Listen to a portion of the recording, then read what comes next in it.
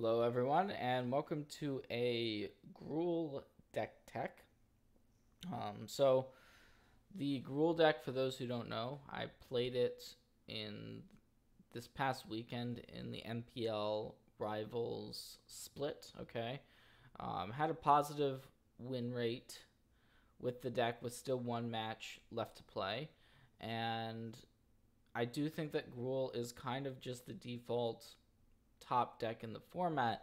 I'm not saying that Gruul can't be beaten, but the deck is just really good. It's been a long time since we've had an aggro deck in standard this strong. So if you have played recently on the arena ladder, I'm sure you've run into the deck. So I'm going to be going over kind of the nitty gritty. So of course we've got the Edgewall Innkeeper plus our adventure creatures. That's what makes it Gruul Adventures.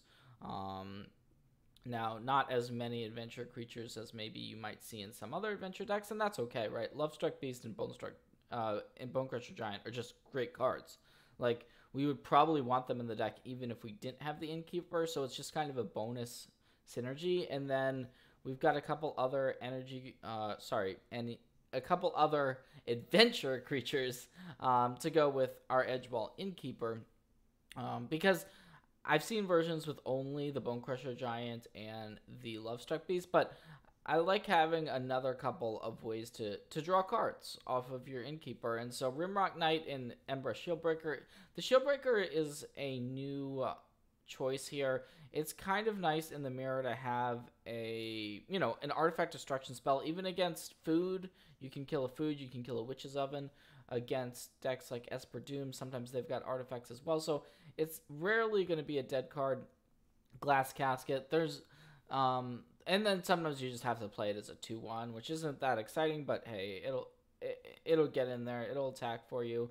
Fire Prophecy, you'll see. So we've got 2 copies main and 2 copies in the side, and it's really here over the Scorching Dragonfires. Scorching Dragonfire used to be in this deck, but I found the loot effect, being able to put a card on the bottom of your deck as you cast this, to be really strong. So I've gone with the Fire Prophecies, and I don't really anticipate going back to Scorching Dragonfires unless exiling becomes super important. In fact, sometimes putting creatures in the graveyard and not exiling them is a bonus because we're playing Scavenging Ooze, which wants cards to be able to munch on. But kind of the signature 2-drop of the deck is the Brushfire Elemental. So we have 4 copies of Fabled Passage. Some versions also play Evolving Wilds, but the card is just really strong. 2-drop. Sometimes it's a 5/5, sometimes it's a 3/3. Keep in mind, look at how many lands we're playing. We're playing 21 lands plus the 4 Kazandu Mammoth and the 4 Shatterskull Smashing. That's 29 lands really altogether. Plus we've got cards we can draw into lands with Fire Prophecy. So yeah, just a ton of mana sources in the deck. We're likely to be able to hit our land drops to trigger our Brushfire Elemental. And I've also got a Thrashing Brontodon just because, as I was saying, artifacts and to a lesser extent enchantments are just super popular right now. Great Henge, Embercleave, we'll be getting to those now. Those are kind of our top end plays, our ways to close out games in a hurry. We can turn for the Great Henge fairly easily, actually. And so we're going to do that either a Brushfire Elemental playing a Fabled Passage. That'll allow you to turn for a Great Henge. Lovestruck Beast, and then just 4 lands. That'll allow you to Great Henge. Same thing with Kazandu Mammoth. Now, sometimes with the Mammoth, if you have it alongside the Fabled, you can make this a 7/7, and then Great Henge is only 2 mana. So, yeah, Great Henge comes down early and often, and then it's able to just kind of generate a huge amount of card advantage and take over the game. Now, the way you take over the game is just accumulating so many cards and huge creatures over the course of a couple turns. Embercleave is kind of the opposite, right? You're actually just killing your opponent right away. With the Cleave, it's like, okay, you're dead or you're very close to dead. The turn I'm going to cast Embercleave and immediately equip it up to one of my large creatures. So there are a couple different game plans. Certain matchups you want to be more aggressive. Certain matchups you just want the long game card in the Great Henge. Questing Beast is a card I've recently added back in because I think it's good against some of these Esper decks that have started to gain popularity. It's just another creature to attack them with. I was playing 2 Ox, down to 1. Basically, I like Ox. I just think it's a good card.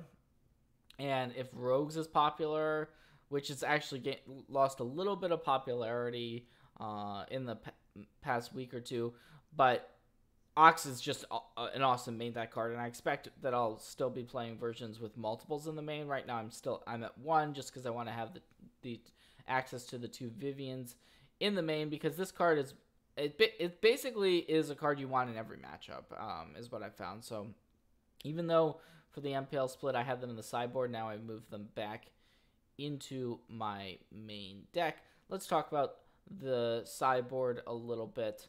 So Fire Prophecy, that's going to come in all of your creature matchups, like your Rogues, like your Mirror matchups. Wilt is a really nice option to have. That's also a card that comes in the Mirror. It comes in. Sometimes I won't board it in on the play in every matchup where it's good, but like against Esper Doom on the draw or against Food on the draw, I always want it.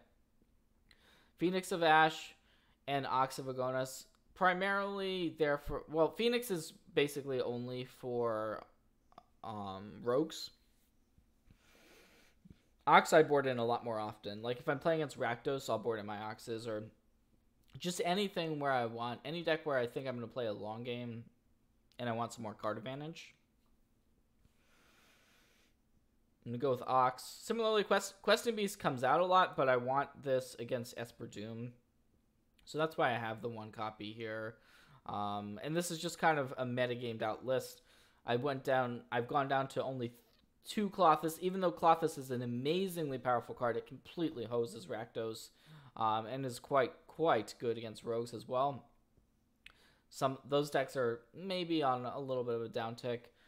So we're going with 2 of those. 2 Akroan Wars. You can play some in the main for the Mirror, but it's not an amazing card really outside the Mirror match. So it's a little bit of a gamble to have the main. I had 1 in my main for the MPL split. Now I have 2 in the side, which I think is fine because I've also got these Soul Sears, which are new additions to the deck. Now I really am happy with that card. I think it's good in the Mirror, but it's also a card I'll board in against decks that are trying to beat me with big creatures. Like you'll see random copies of Baneslayer Angel running around. These types of cards that are just trying to beat you because you don't have the necessary removal for them. Soulseer is going to be really, really strong in those matchups. So I'll board it in against Esper that is trying to go on a creature plan against me as well. And as far as cards that I want to be taking out of my deck, so the Brushfire Elemental is a card that I'm boarding out in matchups like the Mirror, matchups like Rogues, basically matchups that have a lot of cheap removal after sideboard. It's just not going to be as powerful. It's not a great top deck later on, so it's really mostly going to be with your aggressive plan. Like if you are planning on winning the game quickly, like turns 4, 5, 6, like winning by then the Brushfire Elemental is the way to go. But if you're on the draw a lot of times, in a slower matchup, a more grindy matchup, you can take those out. You can become a more mid-range deck. Similarly, like the 2-drops, a lot of times I do board out 2-drops if I think the games are going to go longer. So like Rimrock can come out. Shieldbreaker is going to come out when there's not that many targets for it. Same thing with Brontodon. Cards I'm really never cutting: Innkeeper, Bonecrusher, Lovestruck Beast, Mammoth, Shatterskull. So there's some cards that I'm just not cutting, would be these. But then like Brontodon, okay, my opponent isn't playing many artifacts or enchantments, or maybe isn't playing any of those. I'm cutting that.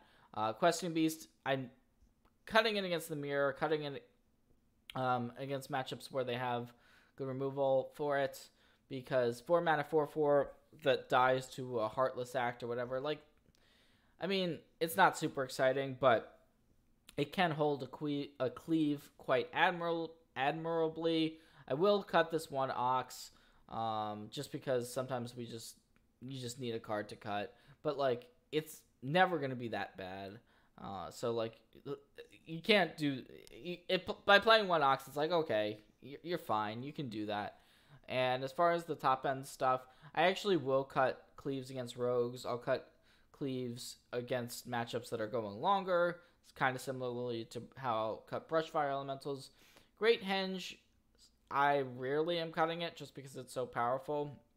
But there are matchups where you just want to be super lean, super aggressive. Maybe they have answers to these top end plays. And so, yeah, it's possible to want to cut that. So, yeah, this is my current version of Gruul. I expect it to change. I expect it to evolve a little bit more, but this is just a great deck. So if you want a great deck in Standard, definitely play some Gruul. Try it. Give it a shot.